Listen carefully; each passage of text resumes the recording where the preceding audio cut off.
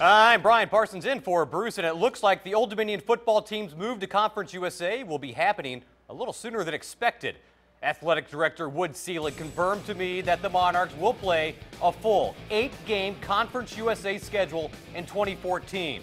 ODU still will not be eligible for the league title or a bowl bid until 2015, but having 8 guaranteed games makes scheduling a lot easier.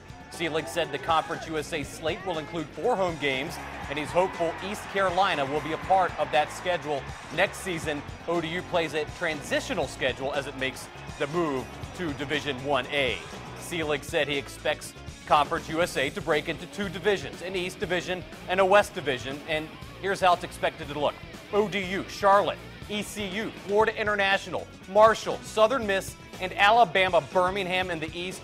Those schools would make up the bulk of the Monarch schedule, while they would play 2 teams in the West on a rotating basis.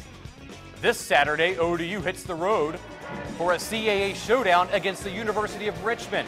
The Spiders have 3 blowout wins so far this season, and their lone loss was on the road against UVA. ODU is ranked 4th in the latest FCS poll. Richmond just barely on the outside looking in. And for more on the Monarchs game against the Spiders, tune in to Fox 43 tomorrow night at 10:45 for the Old Dominion Football Show with Bruce Rader and Coach Bobby Wilder, brought to you by Priority Automotive. They'll also look back at Taylor Heineke's record-setting performance in the Monarchs' 64-61 comeback win over New Hampshire.